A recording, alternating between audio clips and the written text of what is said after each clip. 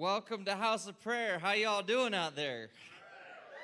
Hey, they are ready to go. Well, just so you know, you're like, are we 5 minutes late? No, we're not. We set the time, so we're not late. No, but it has been one. Have anybody ever had one of those weeks or weekends or especially Sundays, months? All right. Okay, if everything, I think we went through 4 printers breaking in the last 2 days. I think we had all kinds of electrical issues this morning. We left the baptistry out while there was some pumping issues and some communication issues. So this is, I said, okay, well, God, you must want to point that out. So we had 2 people actually sign up and want to be baptized after last week. So this is a reminder God said you're going to have, not our planning, that if you need to get baptized, if you want to get baptized, if you want to know more about it, see us. Okay, there you go. That was from God. You're welcome. Here's the deal. Then I realized you just preached on complaining. God's like, you're going to stop complaining? All right, bet. That's what, God didn't say that, but it's what it's felt like a little bit today. We're going to be jumping into gratitude, which is great. It is awesome, and it will be fun. It's going to be a fun study for us today. And how many of you, be thinking, because I'm going to give you a couple minutes on the front side of the message. I have some testimonies of when complaining came up in my family. Anybody have some of that stuff come up in your family? Don't worry, I'm not going to call on you right now. You guys get so scared when I say you're going to have to talk. All right. But yeah, it's been coming up. People have been saying, oh, yeah, it came up in my family. Oh, I caught my wife. You're not supposed to do that. Catch yourself, okay? But we will. I want to hear a little bit from you. You're going to hear a little bit from me, how that's been going. And man, for members, if you're a member here, if you're not, we'd like to have you be one. You can see the people under the eye, or me, or staff, or whoever. We can tell you how to be a member. And we have a members meeting today at noon, shortly after the service. And so I want to remind you of that. And something else. There we go. Thank you. It's amazing. It just appeared to me. It just popped in my head right there. Okay. Our child dedication, usually baby, but because of our delay the last couple of years, if you have not had a chance to dedicate, especially this is for the parents, saying, hey, we are dedicating our children to follow God and to raise them in God's house and around His ways, and we want to join with you as a church to do that. Please get signed up. We're planning on doing that next week, and we're waiting to hear from a lot of you to confirm. So please confirm with us and make sure we have all the details. It's going to be a fun time next week, you guys. So plan on that. That's there. Okay. All that said, are you guys ready to worship? They're not as ready. I talk too much. Okay, let me pray. God, we love you. Thank you for today. Just thank you for how you move and work. Even in chaos, even when things aren't going right like we want them to, you're moving and working. Your plan has never changed. Your plan is never thwarted. You're moving, working, changing, doing the miraculous in our hearts, around us, through us. We praise you for that. God, talked about complaining last week. We were all convicted. I was convicted. We were all convicted, and I know you've been continuing to work on that in our hearts to the point where I believe you prepared us for what we need to look at today in your word, and that's gratitude, thankfulness, God. Open our hearts for that. And now, Jesus, we just want to worship you. We just want to come in these next few minutes. We just come and want to worship you. Holy Spirit, we need you to do that. We need you to help us to worship in spirit and in truth. Take everything else out of our minds. Take everything else that's been going on in our week. Just let us focus on Jesus, Holy Spirit.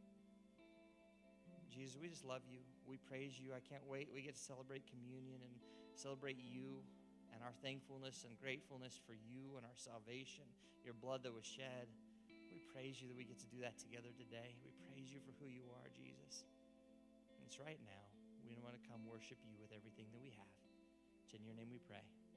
Amen. Let's stand and worship.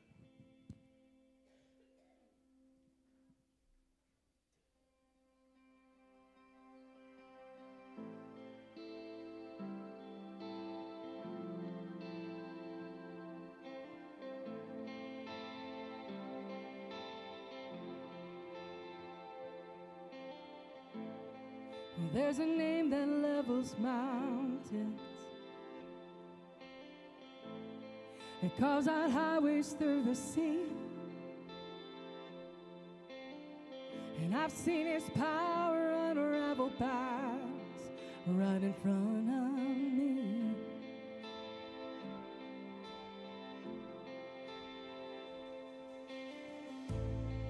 There's a faith that stands defiant. It sends Goliath to his knees.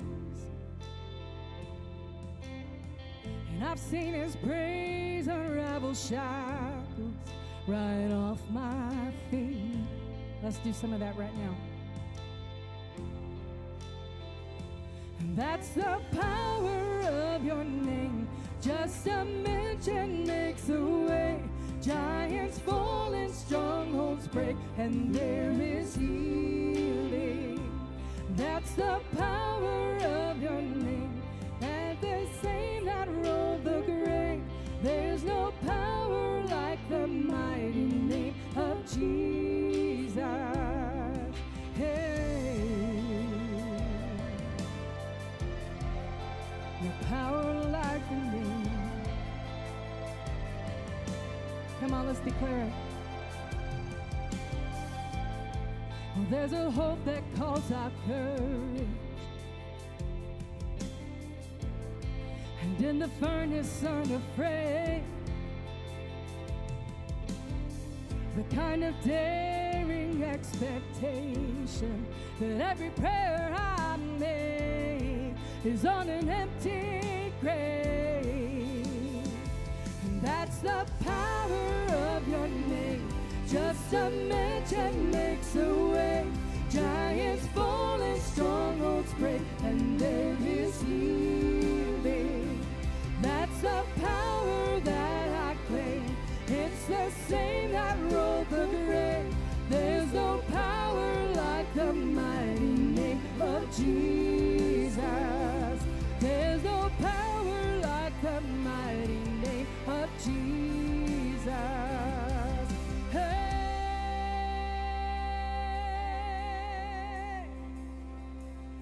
We declare it today, Lord.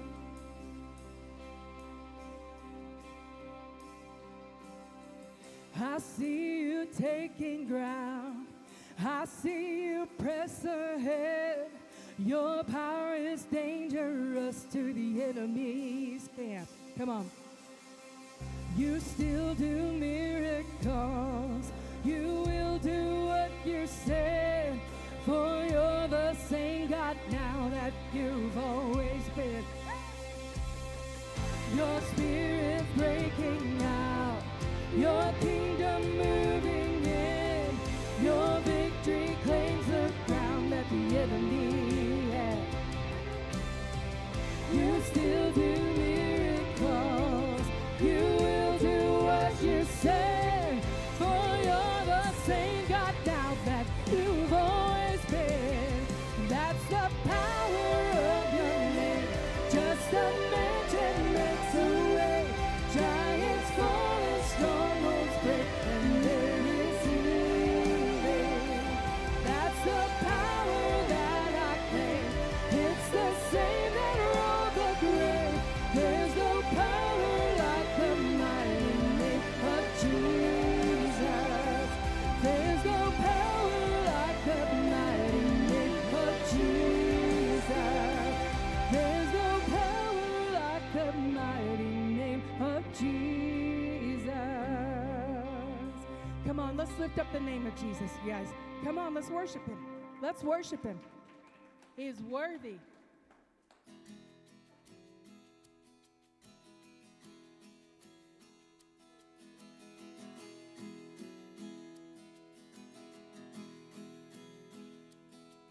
The splendor of the King, clothed in majesty, let all the earth rejoice, all the earth rejoice. He wraps himself in light, and darkness tries to hide.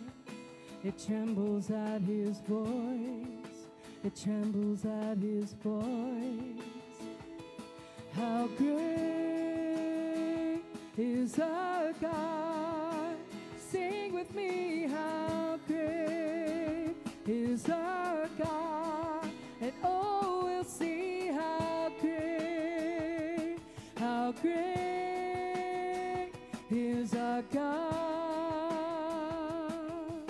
on, sing it out.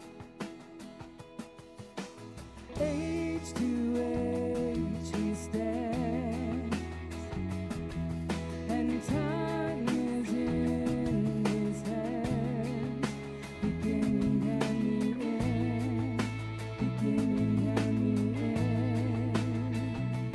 The Godhead, three in one, Father, Spirit, Son, the Lion and the Lamb, Lion and the Lamb.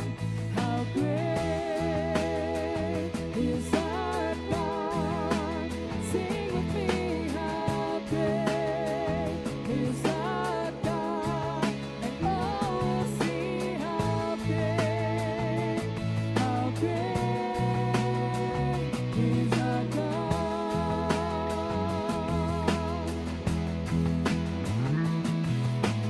Name above all names, you are worthy of all praise, and my heart will sing how great is our God. Come on, let's sing it. You're the name above all names. You are worthy of all praise, and my heart will sing how great is our God.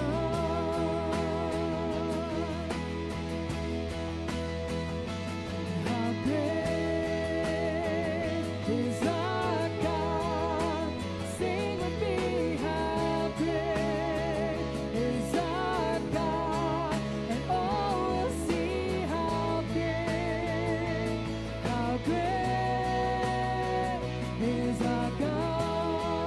How great is our God?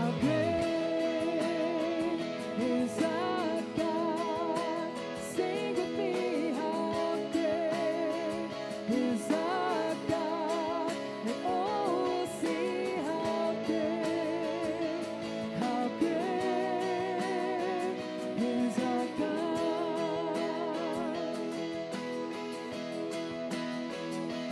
How great is our God? Sing with me, how great is our God? And all will see how great is our God. Amen. He's a good God, isn't he? Amen. Amen. I got a scripture for you.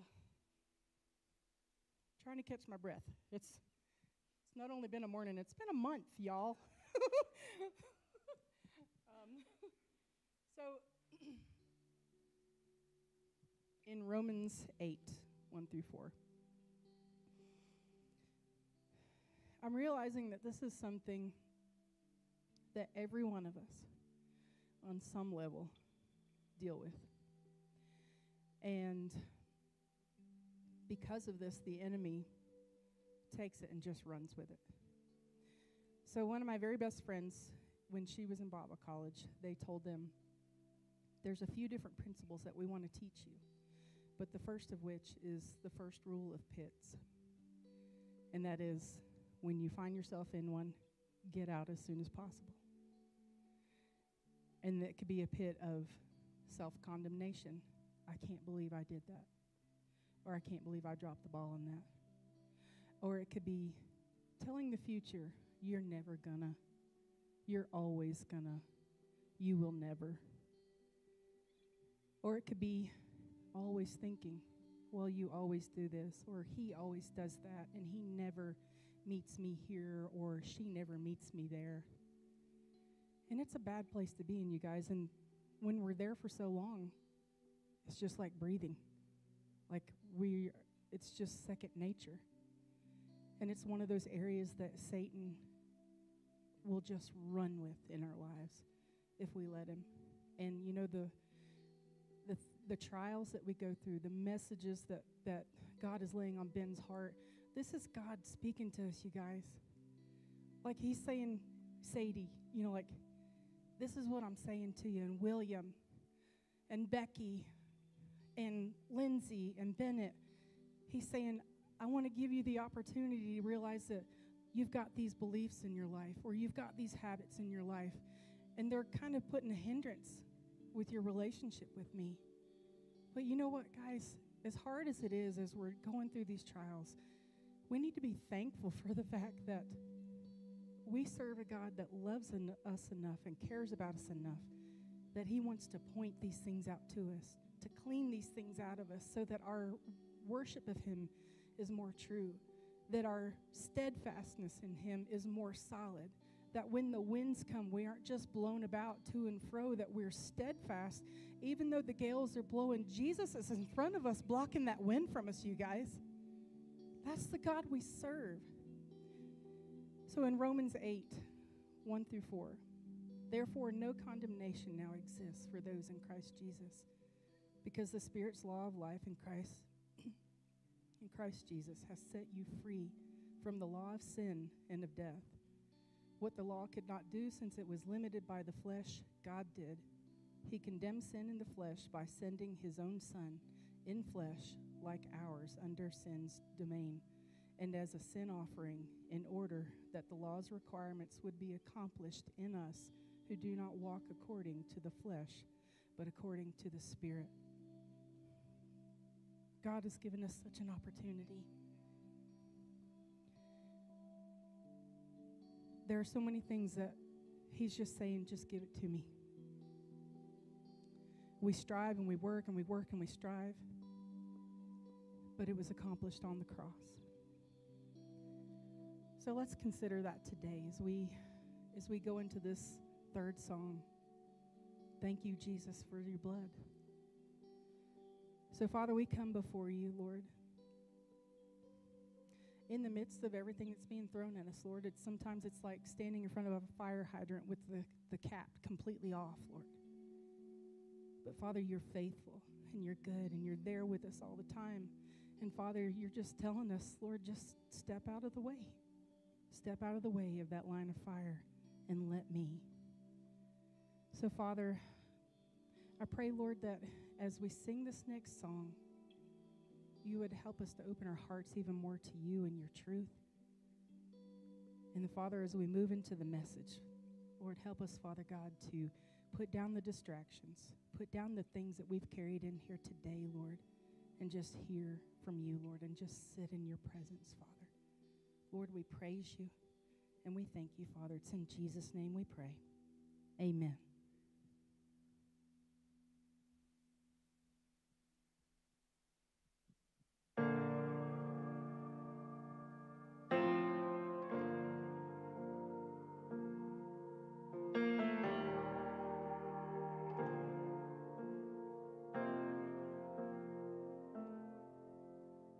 I was a wretch.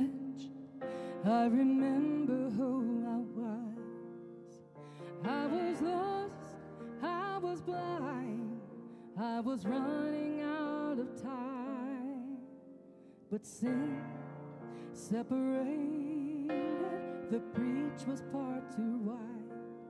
But from the far side of the chasm, you held me in your sight.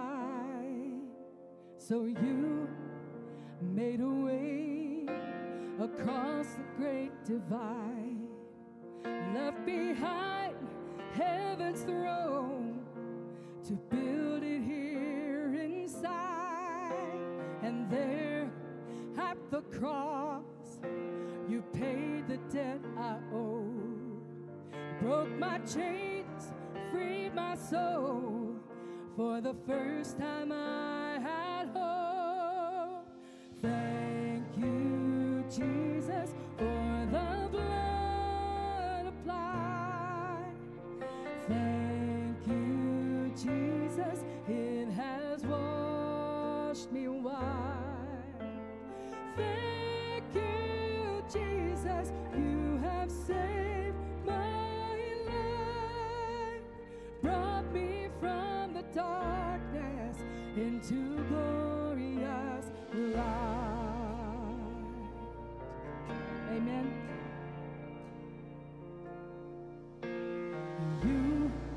took my place, laid inside my tomb of sin. You were buried for 3 days, and then you walked right out again. And now death has no sting, and life has no end. For I have been transformed by the blood of the Lamb. Thank you, Jesus, for the blood applied. Thank you, Jesus, it has washed me white. Thank you, Jesus, you have saved my life, brought me from the darkness into glorious light. There is nothing stronger than the wonder-working power of the blood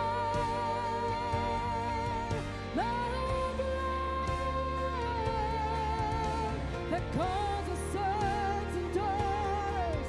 We are ransomed by our Father through the blood.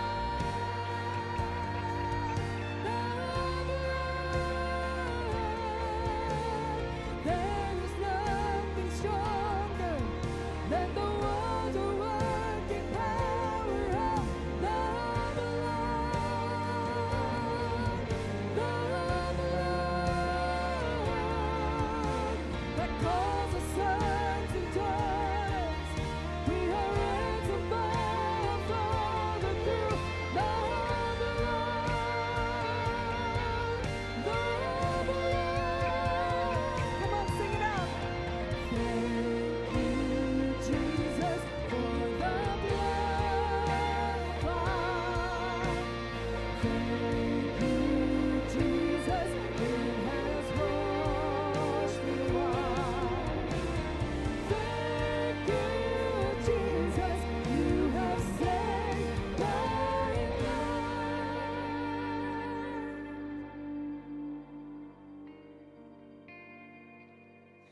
Brought me from the darkness into glorious light. Glory to his name. All the glory, Father. Glory to his name. There to my heart was the blood applied. Glory to his name. Father, we praise you. And it's in the name of Jesus, Lord, that we commit the rest of this service to you. Father, I ask in Jesus' name that you would hide Ben behind the cross. Lord, that we wouldn't see him or hear him, Lord, but it would be all you. And Father, I pray against any hindrances that the enemy would bring against this body during this time today, Father, that you would thwart it and send it out the door, Lord, where it belongs, Father. We praise you, Lord, and we thank you in Jesus' name. Amen. All right, kids, you're free to go to Kids Church, and now we just want to invite everyone to speak words of life and encouragement to each other.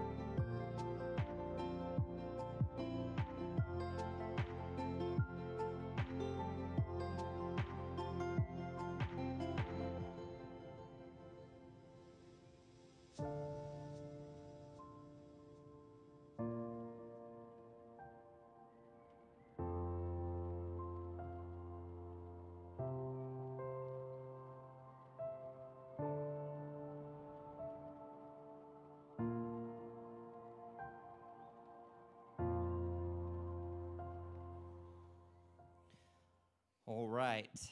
All right.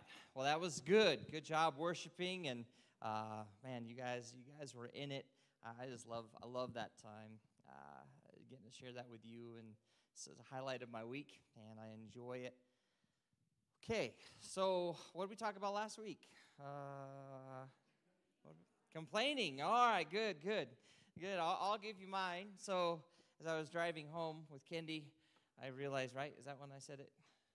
You don't know what I'm talking about. I promise I'm not making it up. When I said I needed to apologize to the kids, it hit me. Yeah, that was on the way home. So on the way home, you all remember how many of you remember my story, my confession about the house? Yeah? The rest of you weren't here. Okay. Yes, so then on the way home, it hit me. I'm like, wait, my kids have been hearing that all week, or all the whole time. I'm like, So when I got home, I had to apologize to my kiddos, and then it was funny. Kendi and I have been all week being like, is that complaining? How many of you have been doing that? You go, is that complaining? Have you been doing that to me or me to you? No, I don't know how we've been catching those, which is awesome, and I've been hearing comments about that all week, which is great. You guys are hearing what God is telling us, what God taught us, and it's been impactful for me.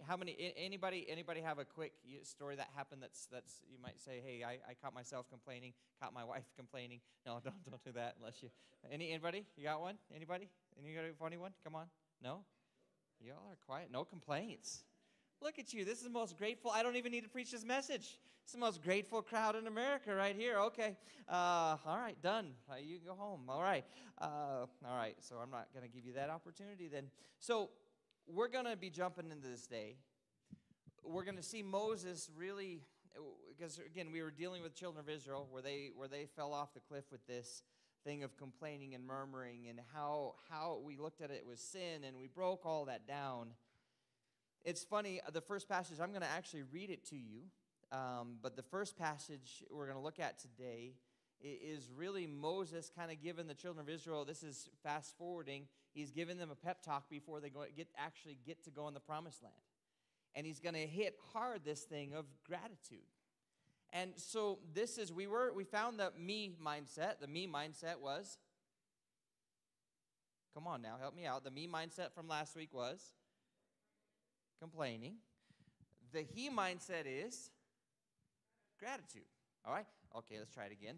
The me mindset, our flesh, our sin, is the he mindset is. Okay, one more time. The me mindset is. You guys got that one better. The he mindset is. Okay, we got it now. Okay, so that's what we're going to look at. That's going to be many times we got to repeat it, right, teachers? You just got repetition is the key to learning. Okay, so here we go. There's a kind of life that some of us live. It's a particular approach, or we talked about mindset last week. That kind of grovels and slums and flies under the radar. It's a sort of down, dirty, cloudy, damp, depressing, ungrateful, unthankful, negative place. And that's a place of complaining, murmuring, griping, whining, sort of life. And by the way, we've all spent days there. Every one of us has spent days in that place. We all have. We've all been there. But there's another kind of living, a life that soars above, refuses to focus on the negative, refuses to focus and have that be the priority of our life, refuses to dwell there. Up there, the air is clean, the sun is shining, the future is as bright as the promises of God, and you've ever flown up there, if you've experienced that, we want to live our life there. And that's part of that, living that life, is God's mindset of gratitude. It's all through Scripture. In fact, dude, there was the hardest thing about this message. I read so many articles. I've been reading books. I've been listening to sermons. The hardest thing about this was what I call defoliating, because if I hadn't, this would have been like 15-page outline, and you would get hungry, I promise you. Okay, so don't worry. I cut it down, but that was the hardest part because God says so much about this. So we're going to start with looking at that challenge from Moses. We're going to look at 3 different scriptural bases and kind of rank those. And then we're going to look at application. All right? I just showed my cards. It's in your notes. That's what we're going to do today. So how do we get there? How do we get to this life of gratitude? We all have experienced a life of complaining. We all relate to that. How do we put off this complaining mindset? How do we fill our life with gratitude? First and foremost to God, but we're going to talk about others as well. First of all, what is gratitude? Gratitude is the quality, or I like mindset still we're going to be using that word a lot, of being thankful. It's the pattern of being thankful, readiness to show appreciation and to return kindness. That's what it is. We're going to see it all through Scripture. But first, I want you to, and this isn't going to be on the screens, Moses gave this verbally. Moses gave this challenge to the children of Israel, and this is a piece of it. This challenge to them because he knew their weaknesses. He knew their propensity to complain. He knew their propensity to do the very things he's going to warn us. And by the way, we all have those propensities as well. It's called a sin nature. So I want you to listen. It's going to be a little different. I want you to listen, and I want to bring this challenge verbally just as Moses did. Listen, Deuteronomy 8, chapter 8, verses 6 through 18. Listen, this is Moses talking to his congregation, getting ready to go in the promised land. He won't get to go, but he's challenging them. He says this, observe the commands of the Lord your God, walking in obedience to him and revering him. For the Lord your God is bringing you into a good land, a land with brooks, streams, deep springs gushing into valleys and hills, a land with wheat and barley, vines and fig trees, pomegranates, olive oil and honey, a land where bread will not be scarce, and you will lack nothing. A land where the rocks are iron and you can dig copper out of the hills. Must be Butte. Anyway, when you have eaten and are satisfied, praise the Lord your God for the good land he has given you. There's that thankfulness. When you have eaten and are satisfied, praise the Lord your God for the good land he has given you.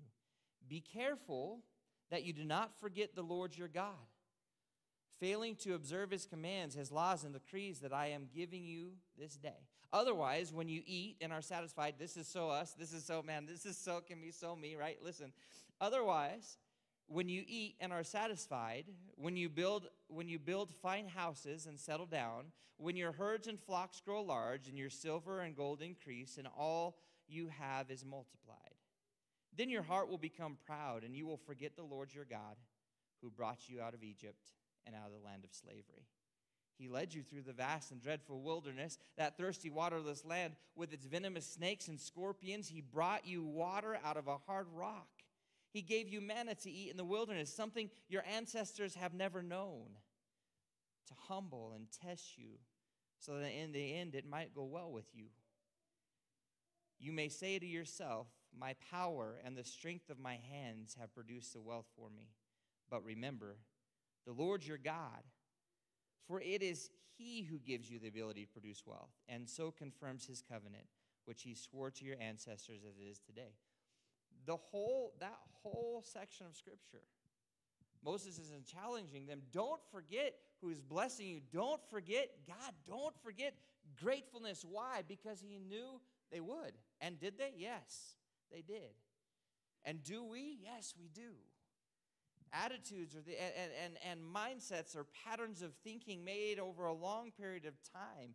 And we saw last week we can change that mindset. We need to put off that complaining mindset today with a thankful and grateful mindset. Thankful, grateful life is filled with gratitude and joy. Those who choose complaining choose to spend a lifetime in the wilderness. When I was thinking about this, I was thinking about who's the dude? Is it Linus? No, who's the dude where the rain cloud follows him all around and like strikes him and all that stuff? Who's that? What's that? Pigpen? Oh, that's the dirt cloud. Okay, who's that? I'm thinking I'm making up a cartoon. Okay, there we go. But I know you've seen on cartoons where the storm cloud is always over the dude. Yeah. Okay. Did I make that up? You all have seen it. Okay. That's kind of what living this complaining negative life is. Like everywhere you go, it's like the dude going around, he's smelling everything. He's like, it stinks in the car, right? It stinks at home. My kids stink. sometimes that's true. Everything stinks. And then he looks in the mirror and figures out he has Limburger cheese on his mustache, right? Everybody, okay. That's what complaining does. Makes everything stink. Makes everything bad. Okay, now we're jumping into gratitude. Is this really important to Christ? Does he really care? Absolutely. We're going to see in our first story how much he cares, what he has to say to us. Because he has a lot, because he loves us, like we learned last week, so much. He doesn't want this for us. By the way, there's nothing natural to your flesh about gratitude. Gratitude is not natural. I think for a Christian, I believe the feeling of gratitude or gratitude on the inside not being expressed, I think that's fruit of the Holy Spirit. I think expression of gratitude still isn't natural. We still have to listen to the Holy Spirit, and we still really usually stink at it. Some people are more yielded to God and the Holy Spirit than others here. It's what I want us to learn. We need the Holy Spirit for this, so I'm going to pray and we're going to jump in it. God, we need you. Holy Spirit, this isn't natural. This thing of gratitude, it's awesome. You know what joy and you know what you bring through this, and you know the work that you do in our hearts through this. As we yield to you and submit and make the decision, the supernatural work that you do in our hearts and lives is amazing. God, so much so that the natural world, that the leadership world, that that people in the world have seen this, that gratitude actually transforms, and that is really your law, that's your truth. Let us get it today from your word. God, we need you. I need you. And Jesus, we just pray this in your name. Amen. So let's check it out. Let's jump in. You see it on your notes. Sometimes gratitude is the only logical response. All right? Sometimes gratitude is the only logical response. I also have in my notes, I have this, and we'll classify this. We're going to have high school, we're going to have college, and we're going to have graduate school. Also, if you're thinking football, Matt, Chris, you guys will appreciate this. We're going to have the rookies, we're going to have JV, and we're going to have varsity. Some of you. All right, varsity. So that you can understand this progression. Are they better? Are they easier? No.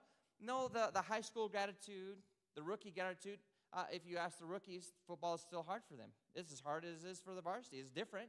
Now, if a varsity player went down to rookie, this is easy. So as we work through this, as God grows us, I want to see that progression. Sometimes this gratitude is the only logical response. Let's look at that scripturally. Look at Luke 17. Great story about Jesus. They're all great about Jesus, aren't they? Amen. Luke 17. You can follow along with this one. It's on the screens, in your Bibles, on your phone, whatever. As he was going into a village, he is Jesus, 10 men who had leprosy met him. They stood at a distance and called out in a loud voice, Jesus, Master, have pity on us. When he saw them, he said, go show yourselves to the priests. And as they went, they were cleansed. One of them, when he saw he was healed, came back praising God in a loud voice. And he threw himself at Jesus' feet and thanked him. And he was a Samaritan. Jesus asked, were not all 10 cleansed? Where are the other 9? Has no one returned to give praise to God except this foreigner? Then he said to him, rise and go. Your faith has made you well. Awesome story. Everyone needs God. These 10 lepers all needed God. Leprosy in this day was a life sentence. You didn't get healed. You were outcast from society. You lost everything. You lost your vocation. You lost your home. You lost your family. And I could go deeply into that. Also, I could go, this is down. I won't bore you with the details of where this is geographically, but where this was by Samaria, it was probably where the lepers were all together. They would be mixing, and one of the only places Samaritans and Jews would be mixing would be lepers colonies or lepers groupings like this. We know by what he said there, it's inferred that the other 9 were probably Jews. The one that came back was a Samaritan. They're like, really? Only the one who's this foreigner who doesn't believe like us? He's the only one that came back and was thankful? It's interesting. Everyone needs God. Only a few thank him personally. And really only a few experience him powerfully. This man did. Oh, all 10 were healed. I don't think God took back their healing because they weren't thankful. We don't see that. I don't think that's God's nature. But then what is this that says? Has no one returned to give praise except this foreigner? Rise, go, your faith has made you well. I believe he's referring to spiritual well. I believe he's referring to this guy expressed his faith. His belief in Jesus came back and expressed his thankfulness and worship. Faith grows in the soil of thankfulness. Every person comes to a fork in the road and they must of life and must believe and thank God or not. Romans tells us this. Romans 1 says, for since the creation of the world, God's invisible qualities, his eternal power and divine nature have been clearly seen, being understood from what has been made, so that people are without excuse. Saying, hey, even in nature all around us, we see the fingerprints of God everywhere. People are without excuse. But then this is an interesting verse. For although they knew God, they neither glorified him as God nor gave thanks to him. But their thinking became futile, and their foolish hearts were darkened. Man, so he's saying, here's the deal. So many places, thankfulness is attached to the faith, even to belief. Like it comes as we come in contact and know who God is, as we come in contact and know what he's done for us, just as much as these lepers. And they were healed. They had their whole life was gone, and all of a sudden they were healed. And you're like, that is a logical response. They all were. Come on now. Somebody comes in this room and Oprah style, you get a car and you get a car, right? And you get a car. Like, obvious response is going to be, thank you. Thank you. That's awesome, Oprah. Okay, that would be the logical response. Here, these lepers, their life is changed. They're healed. The logical response would be, thank you. Wow, this dude healed me. This is God. This is amazing. And 1 out of 10 did. Now, I wonder how often that logical response, because we're hard on the lepers, right? You ungrateful so-and-sos, huh? And we're hard on these guys, this logical response. How often does God do these miracles in our life? And we're like, yeah, okay, that's cool. Oh, yeah, that's great. Let them give thanks to the Lord for his unfailing love, for his wonderful deeds for mankind. That's another obvious kind. Man, I'm going to give thanks for God, these wonderful deeds he's done for me. But here's the deal, guys. Whether it's God or whether it's people around us, this high school gratitude, we got to get it. It's the first step, man. If we can't get this up, man, where we're thankful and grateful for our salvation, for the blood. We sang that song, right? If we're thankful and grateful for the blood, if we're thankful and grateful for Jesus who died for us, if we're thankful and grateful and we don't say that to him, we don't show it. It's one thing with Jesus that was just kind of expressed. How about with other people? We see that with Paul, and there's several verses we could look at with that with Paul, where he's like, I'm always thankful for you. Every time I pray, I'm thanking God for you. And you bless my heart, and these are the things. But how often do we not show our gratitude? A couple things with that. As we're still in this high school area of gratitude, this response to someone doing something kind or good for you. Unexpressed gratitude communicates ingratitude. You know that? You're like, well, how many of you are like me?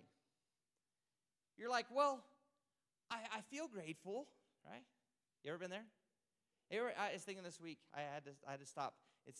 All this conviction comes. I'm doing all this study, and I get convicted. It's not fair. You guys get it for like an hour. I'm complaining, by the way.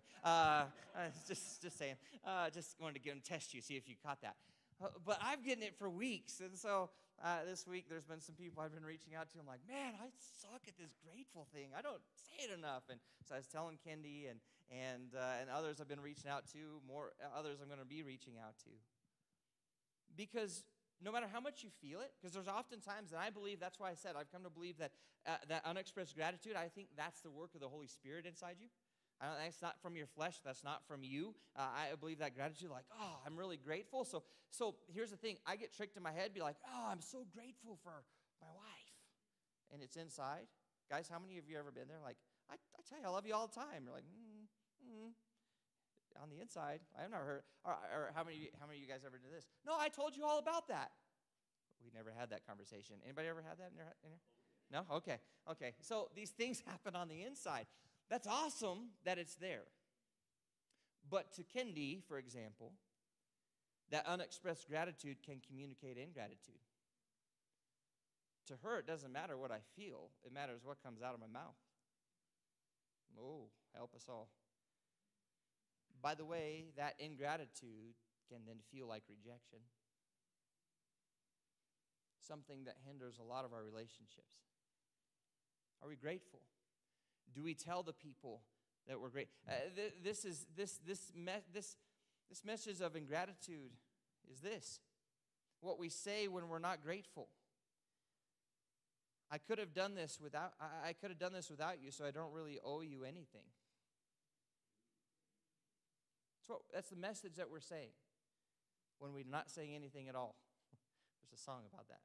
So anyway, when we're not saying anything at all. Gratitude can feel like it, but here's why. Here's oftentimes I think why. And I was thinking about this week, and I was like, man, is this true? Gratitude can feel like an admission of weakness. Like you could not accomplish what you have accomplished without help. Wow. Gratitude is evidence of maturity and evidence that you are getting your life in proper perspective, starting with Jesus and God and who He is, and then with other people. Man, let's be like the one who went back to thank Him. Let's be like the one that went back to thank Him.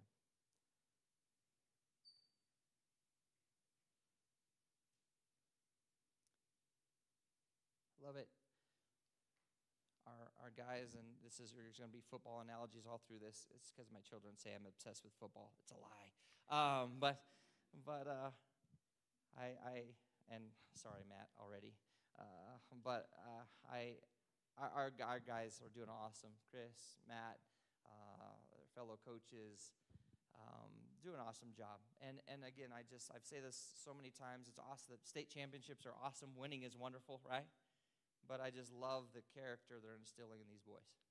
Love it. But Matt got a Coach of the Year award. Sorry, I told you. Sorry, on beforehand. Then it doesn't count, right? And I reached out to him, shot him a text. Hey, man, congratulations. And I just love this because it's this response. He's like, that is not. He's like, congratulations to the other coaches. Congratulations to the boys, but those other coaches are the one. It's immediate, just reflection of that glory. And I'm like, all right. It kind of hit me this week. And I've heard the same thing, and that runs through the whole program. I've heard the same thing from Chris. I've heard the same thing. I'm like, all right. And by the way, that's not natural to come with winning, and especially pounding people like we get to do. Good job, Matt. Usually pride is built up, and there's an arrogance that comes with that. And it's been beautiful to see this thing of gratitude for each other. This thing of gratitude even in football and these things. And I love that. So that's high school. Fitting. That's high school gratitude. Okay, what's this college gratitude? Sometimes gratitude is a decision based in reality that will transform you. So check it out. Look at the 23rd Psalm. Many of us, I think we have this memorized or it's fresh on our heads. It's awesome. And it's one we go to a lot for comfort. But I want to look at gratefulness. You're like, I don't think it says grateful. But yet it's all through this passage. Check it out. Look. Psalms 23. The Lord is my shepherd, stating facts, reality. I lack for nothing. It's awesome. He makes me lie down in green pastures, good times. He leads me beside quiet waters. I love those times. This morning was not one of those times. Quiet waters. He refreshes my soul. We've all been there. It's awesome. This is good so far.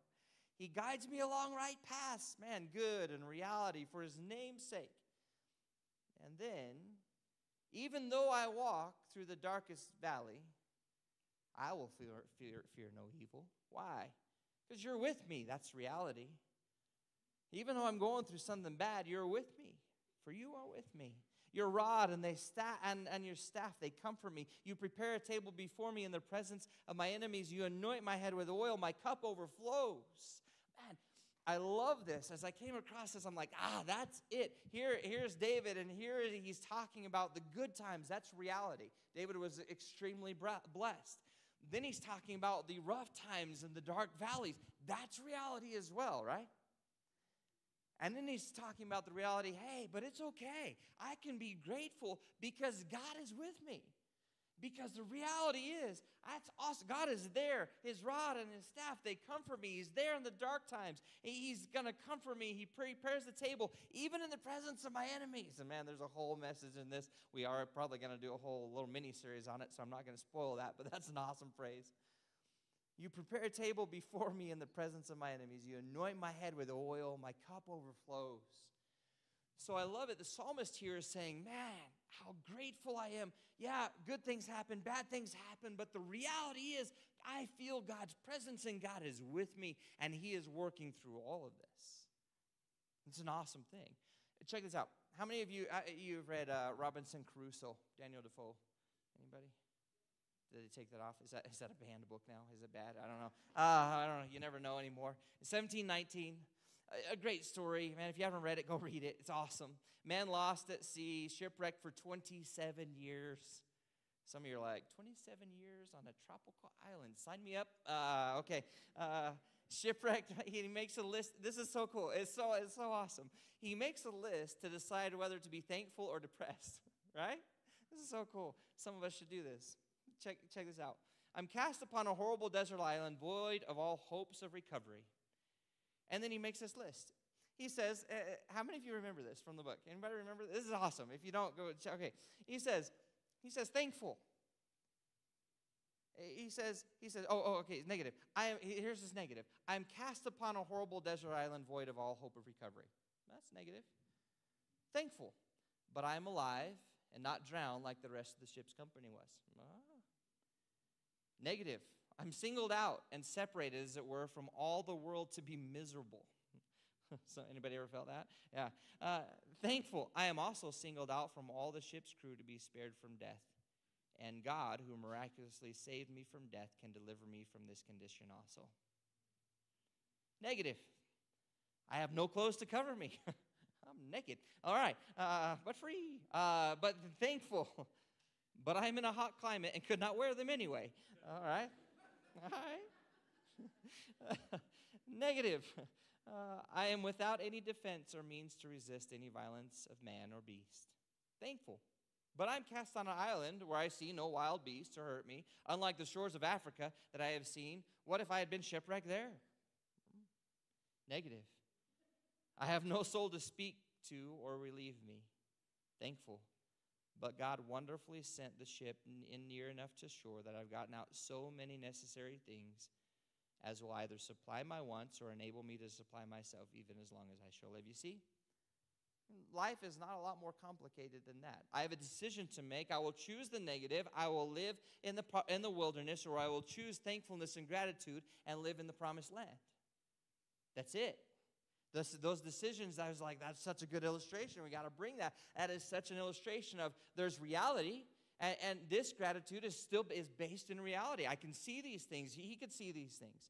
And gratitude, we often see, is the door to God's presence. Psalm 100, verse 4 says it this way: enter into his gates with thanksgiving. See this so often applied. This is talking about coming into his presence. He's like, do it, come in with thanksgiving. Here's the key. Come in with thanksgiving. And into his courts with praise. Give thanks to him and praise his name. Gratitude, you see, is walking through the door into God's presence. Gratitude brings freedom spiritually, emotionally, even physically. Remember the story of Jonah? Great story. Remember the story of Jonah? Dude got swallowed by a whale, right?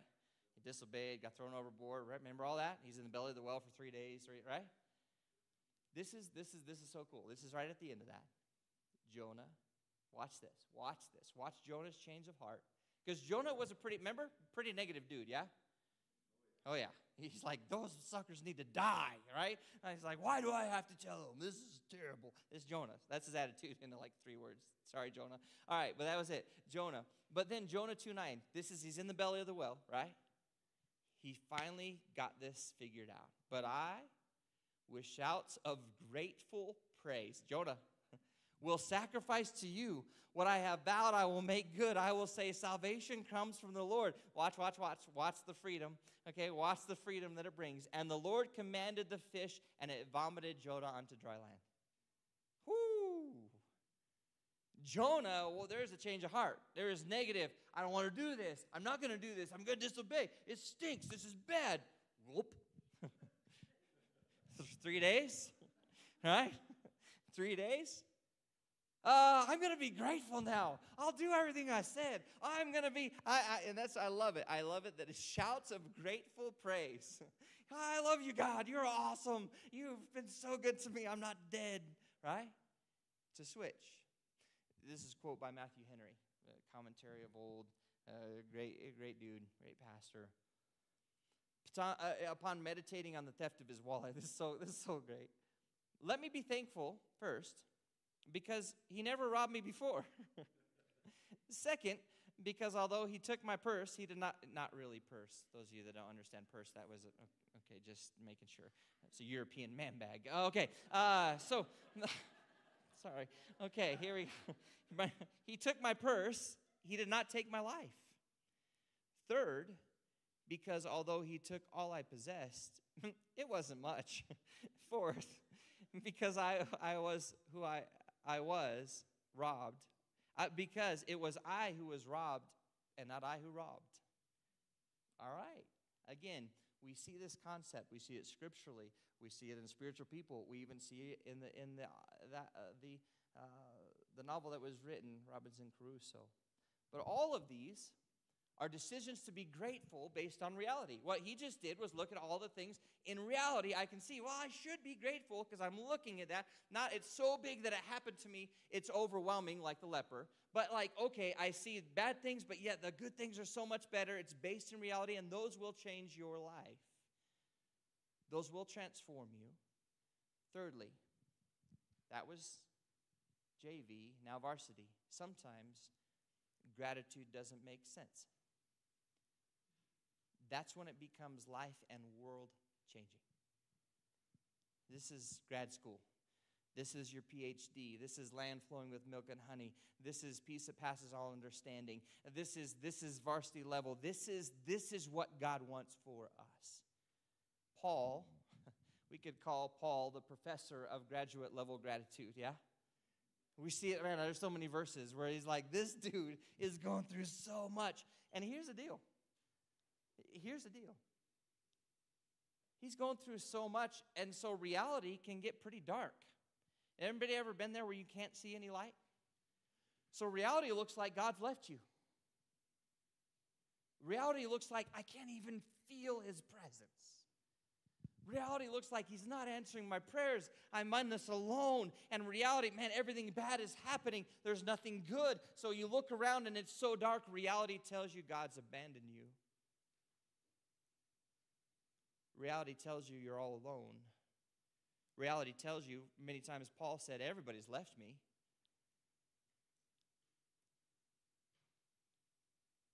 When gratitude doesn't make sense, it starts to shake the world. Look at Acts 16. Remember this story? About midnight, Paul, Silas, they were imprisoned, chained. Everything looked bad again. We're praying and singing hymns to God. Gratefulness. Gratefulness in the midst of dark. And the other prisoners were listening to them. Why? That's weird. Why are you being grateful? Why are you being thankful? Why are you singing? Don't you know you're in prison? You're chained up. You're supposed to be whining and complaining like us. That's normal. You guys are weird. Shaking. And it literally shakes. Their gratefulness, their prayer to God, they're singing hymns of praise. What's next? Suddenly, there was such a violent earthquake that the foundations of the prison were shaken. At once, all the prison doors flew open and everyone's chains came loose. You see, the gratitude as they're bringing to God, God's like, yeah, that's the difference I'm looking for. That's what I'm looking for in my people. I am inside. The Holy Spirit is inside you, and you are tapping into that and grateful, even when it makes no sense. Yes. Now we're going to shake things up. You can never fully control your circumstances, but you can always control your attitude and mindset. You can never, how many of you control freaks like I can be, huh? I love to be controlled. I love our trips, like, okay, what are we doing? 1, 2, 3, right? Anybody? Okay. And we're resting for 2.2 hours, and then we're, right? Anybody there? I love, my poor wife. Okay. But I love to have things planned out. I love to have things, this thing spun me out a little bit this morning. And it was, I dropped the ball, we all dropped the ball, and I was like, whoa, we still have a bet. And it takes a certain amount of time to drain, and I was like, bah! And my heart's like, okay, controlling guy. You're going to have to preach over the baptistry. Okay. It might not be. I was like, okay, I'm not complaining. That sucks. Oh, okay. And I lost. But no, it's fine. But but here's the deal. We can't complain. We can't always control circumstances. We can't control the weather. We can't control when things break. We can't control when things don't go, when people do other things. We can't control when somebody pulls out in front of us. Amen? It happens all the time. 4-way stops are not that hard, people. Okay, we can't control those things, but we can control our reaction, our mindset, our attitudes. God has given you that. Control it. Well, how do I do that, Ben? And look, check this out. There's more. That was one with Paul. There's so much from Paul we could look at. In every book that he's written, God drilled this into him. 1 Thessalonians 5:18 says, give thanks. Oh, my soul, Paul. Come on, man. Give thanks in all circumstances. Really? You jerk. All? Come on. All, for this is God's will for you in Christ Jesus. God wants you to have this type, the type that doesn't make sense, the type that will shake up your family, the type where your extended family are being like, wow, what is different? The type where your boss says, whoa, what is different about this person? The type where your coworkers are like, man, he is not responding like everyone else, where your people at school are like, what is this? Where it starts to shake up the natural context of your environment. That's what God wants for you. That's what God wants for your marriage. That's what God wants for your kids. He wants for your family. He wants for your job. He wants for your neighborhood. That's what he wants. Natural is complaining. It's so funny. I went to a game. It was an awesome game. And it's so funny. When this is fresh on your mind, did you all get more sensitive to other people complaining too? Don't be judging. We'll talk about that in a few weeks, all right? Don't be judging. But I was at the game, and it's so funny. I'm sitting there, and it was quiet. So all these conversations are going all around me. The game is awesome. Good things are happening, and it's hate these jerseys. You can't see the number. I'm like, okay, really? And I'm like, it's raining. Okay, it's kind of fun. I don't know, playing in it, it's not that fun, right?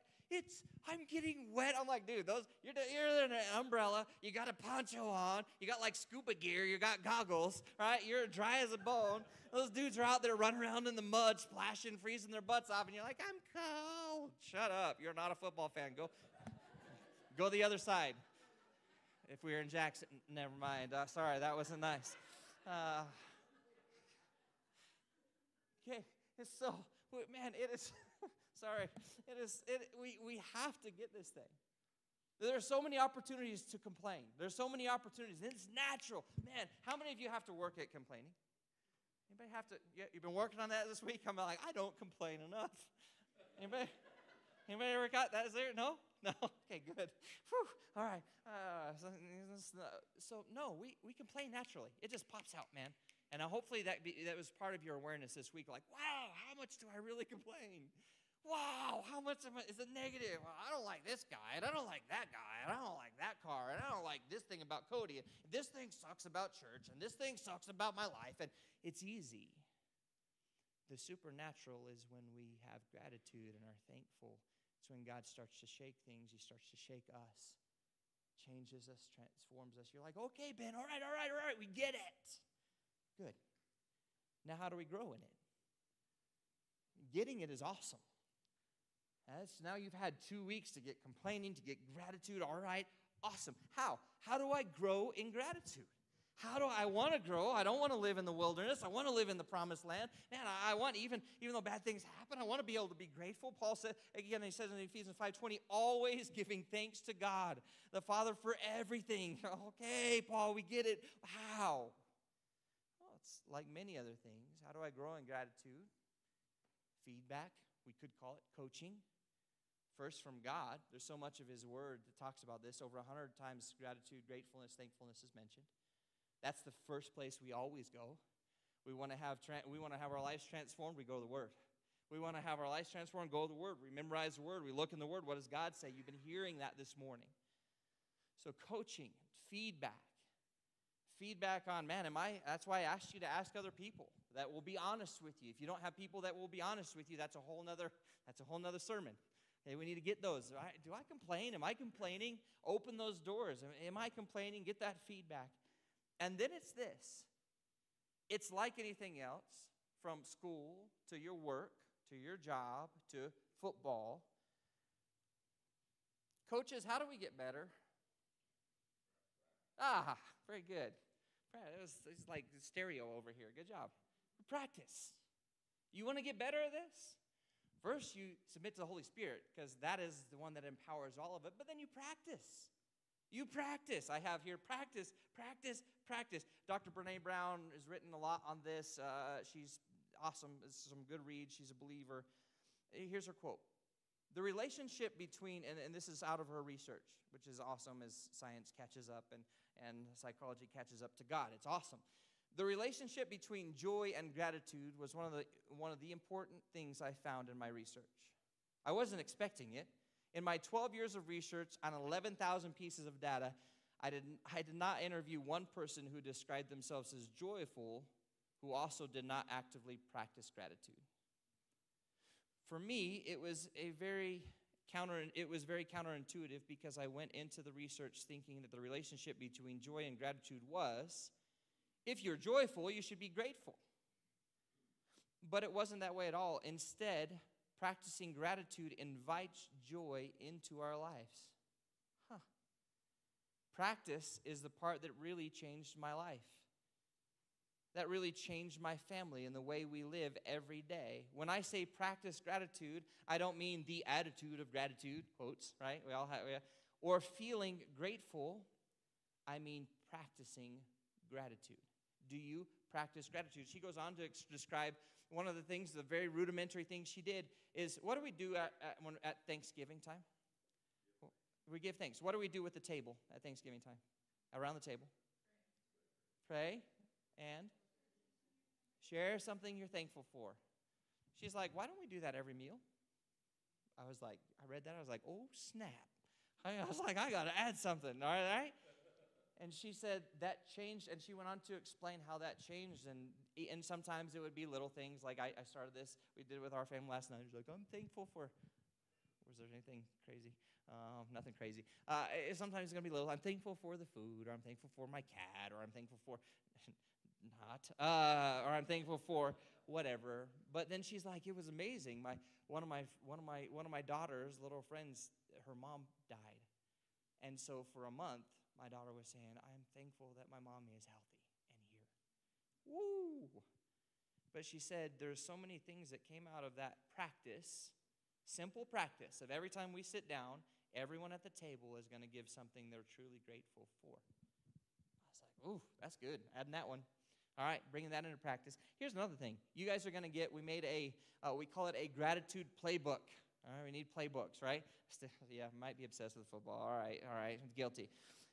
But you're going to get it when you leave. It's just a 3-hole punch, and there's like 10 pages of this gratefulness, Check it out. I thought as I was like, okay, I was asking Kelsey and Nicole, they were working on it. Kelsey was making it. I said, I was figuring out where I was not good. And so I needed, there was things I'm grateful for. And then there's a column that shows when I actually thanked God for them. I needed both of those because I was missing one. There's also a column of people that I'm grateful for that week. It's made to be in a week. It's like 7 blanks. And then there's a little checkbox where I actually express that to them. I need that practice. I need that, man. I need that to get it. Okay, how do I get this gratefulness out of my heart? It's there, but how do I get it out? And then there's a spot where you can write on the back of your outline right now. You have a good start for some memory verses to memorize. It's a good start. There's 100 others, okay? But it's a good start to a place where you can write the scripture you're memorizing on thankfulness and gratitude this week. None of that's revolutionary. There's a ton of it out there. It's not original to me. But it is what I'm like, how do I grow here? Can we put this in? Can we put this in? So it fits me really well. If it doesn't you, no, it should be helpful. Use that. We can make you more inserts if you need them. You can copy them. Use that. That's practicing gratitude. That's practicing thankfulness. There's also another way. We're having a worship night here, by the way, Thursday, September 29th, right? Let me make sure I got yes, September 29th. 6:30, it's 6:30 to 8 p.m., not 8:30.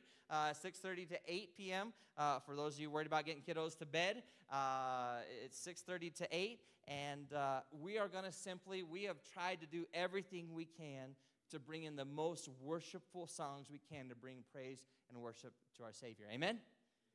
This is an awesome time.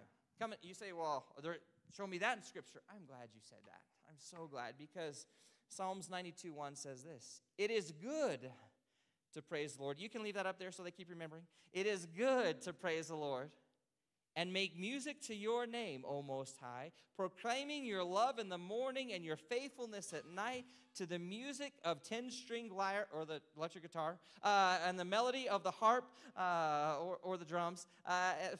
For you make me glad by your deeds, Lord. I will sing for joy at what your hands have done. How great are your works, Lord. How profound are your thoughts.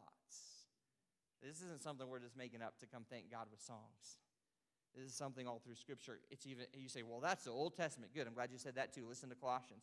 Let the peace of Christ rule in your hearts, since as members of one body you are called to peace, and be thankful. Let the message of Christ dwell among you richly as you teach and admonish one another. Check this out. With all wisdom through psalms and hymns and songs from the Spirit, singing to God with gratitude in your hearts. You see, this thing of gratitude is woven through almost everything we see in Scripture.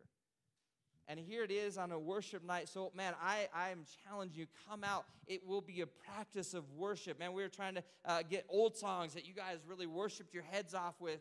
And there's a few new songs sprinkled in. But it is going to be a night of thankfulness and worship to God. I'm helping you. I'm helping us practice it. This will be fun. It will be awesome. Put aside Thursday the 29th, 6:30 to 8. You say, well, I can't get there till 7. That's fine. Just come. I can't get there till 6:45, to whatever. Just come and worship and thank God with us. Ask yourself these questions. Am I seeing the blessings of gratefulness in my life?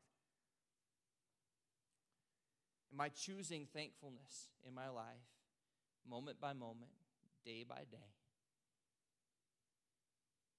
Ask yourself those questions. We need to start to practice. We need to seek his coaching and also from those around us. You're like, man, that person's grateful. Get around that person.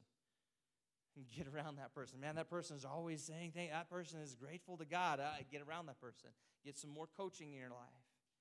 We got to practice, practice, practice. You know, I was bummed. I almost moved this. Bless you, by the way. I almost moved this. Because I'm like, oh, that would be a great message before Thanksgiving, right? And then I'm like, wait. Now check this out. Like Thanksgiving is what date? The November 25th. Good job. Wow, that was quick. You're right there. November 25th. We got 2 months to practice. I want at the end of this series, my prayer is that kicking this thing of complaining out of our lives, practicing and making this thing of gratitude and thankfulness to God first and to others around us, I want to hear the stories that are going to come. I promise you there will be stories in your life if you do this. I don't care where you are in that continuum. I don't care where you are. Man, you might be really good at it. If you make this a point, if you're like, okay, I'm going to be more grateful, and Holy Spirit, help me, and I'm going to memorize these verses, and I'm going to practice, and I'm going to do it, there will be stories. I want to hear them. At the end of the series, we're going to have time for you to share those stories. Write them down. As God is changing you, as you walk through your playbook of gratitude, as those changes happen in your heart and your family and your marriage and your workplace, write those down. That's God at work. Do it. And we're going to get to hear some awesome stories. And we're going to be ready. Man, you know how ready we're going to be for those Thanksgiving tables? We'll be like, whoo, you're good. This is just another meal. I'm ready. Your family's going to be like, what is the matter with this person? The gratefulness is going to ooze from you, as it should. That's what God wants for you. Some awesome things will come from that. Every head bowed, every eye closed.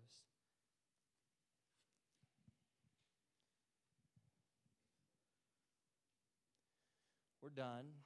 It's so cool where this landed with communion today.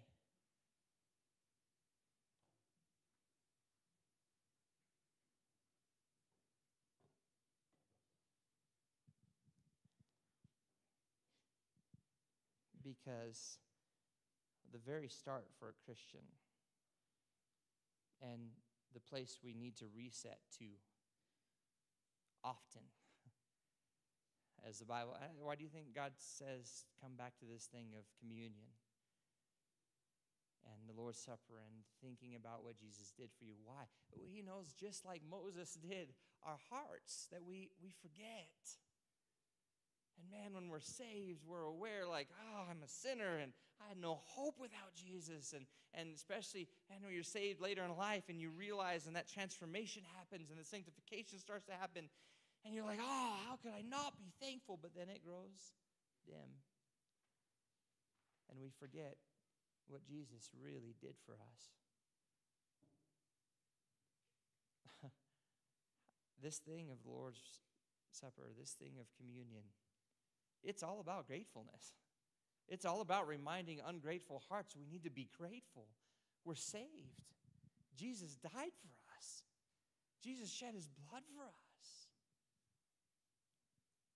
So wherever this is hitting you, I didn't ask for any raised hands. I want you to deal with this in your heart with God. As the elements are going to be passed here in just a moment, I want you to take whatever God is doing in that and run to that foot of that cross. Say, God, I haven't been focused enough on you. Jesus, I haven't been grateful. Whatever it is and wherever it's hitting you, take that to him, dump it there. The complaining, dump it there. That old mindset, the me mindset, dump it there. And then we look up to see his mindset of gratitude. You look up on that cross and you look up in what was done for you and done for me, that blood running down that covered your sins, that bridged the gap of sin that you and I could never bridge to a Savior, from a Savior to a Father. That's what we're grateful for. That's the core of our faith. It's Jesus. That's where gratitude starts. You do that work with him. As elements are passed, I'll come back up. We'll take them together.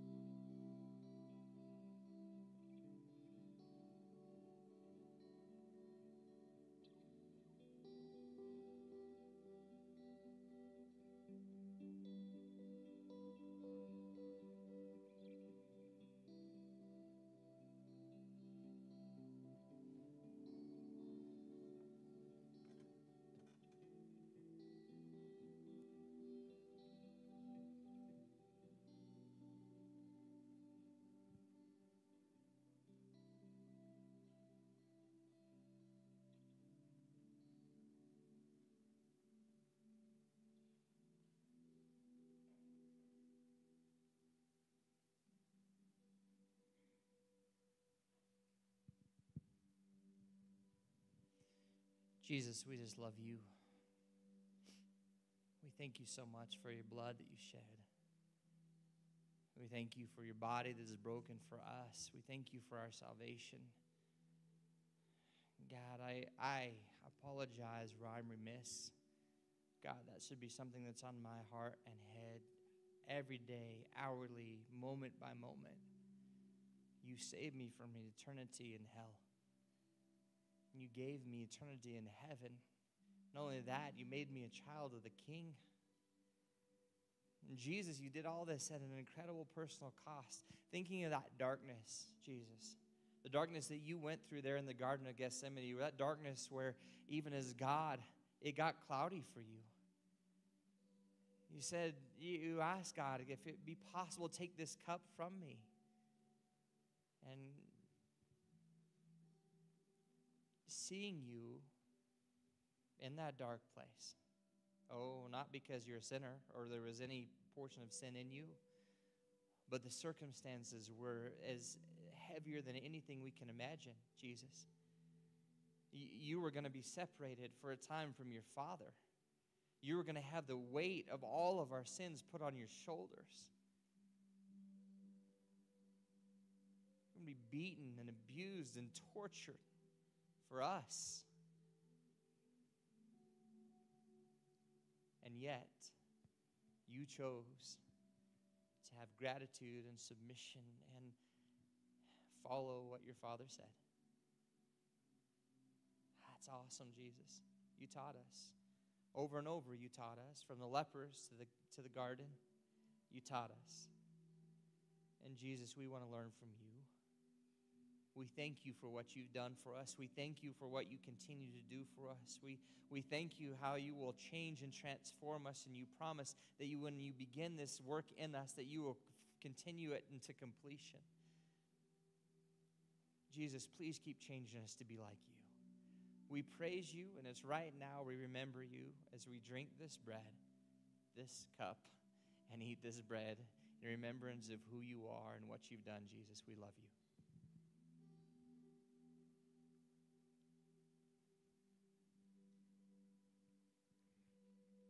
Let's stand and worship him.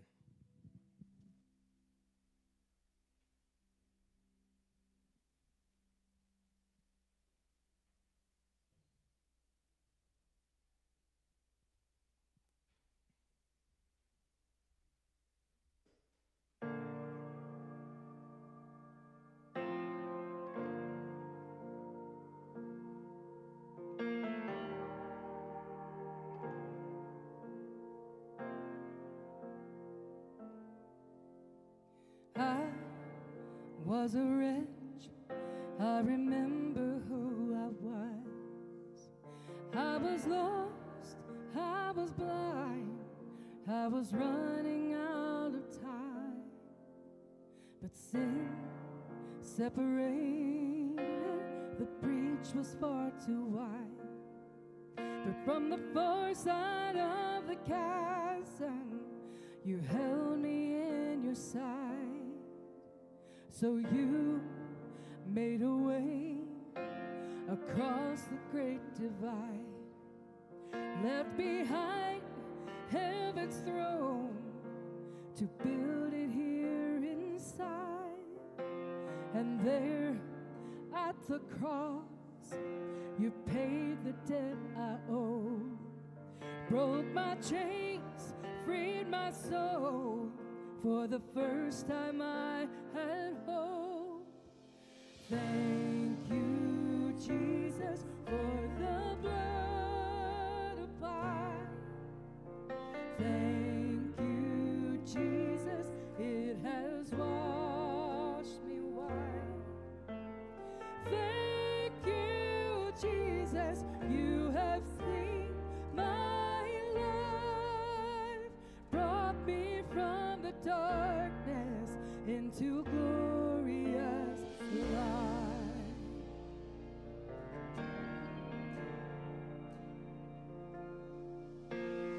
You took my place, laid inside my tomb of sin. You were buried for 3 days, but then you walked right out again. And now death has no sting, and life has no end. For I have been transformed by the blood of the Lamb. Thank you, Jesus, for the blood applied. Thank you, Jesus, it has washed me white. Thank you, Jesus, you have saved my life, brought me from the darkness into glorious light. There's nothing stronger than the wonder working power of the blood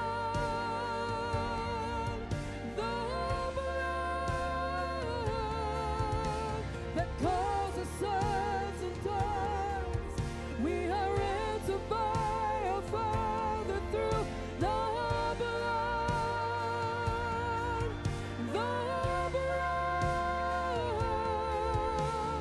There is nothing stronger than the wonder working power of the blood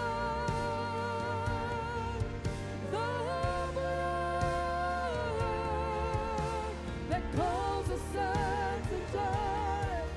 We are ransomed by our Father through the blood.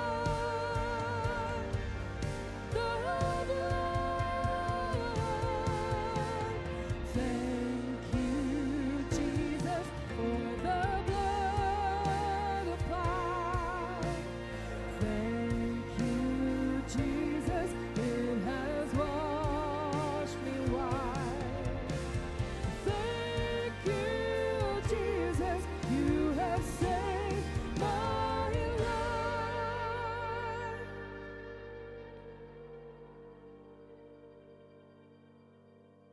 Brought me from the darkness into glorious light. Glory to His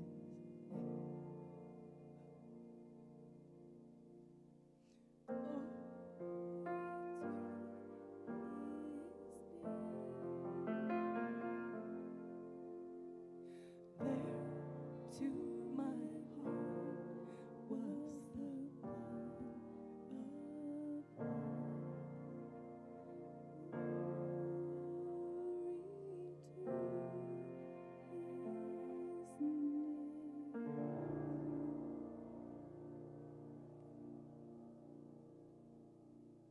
You can give God a hand. That's awesome. I love you guys. Test. How do we grow? Coaching. Practice. When is the worship night? Ooh, this is pop quiz. 29th at what time? 6:30. All right. Come out. Let's be thankful together. Good. You guys passed the test. We don't even need to put a curve on that sucker. All right. I love you all, man. Last phrase. I heard it, I think this week. I heard it sometime. Popped in my head. You don't have to feel grateful to be grateful. Just free.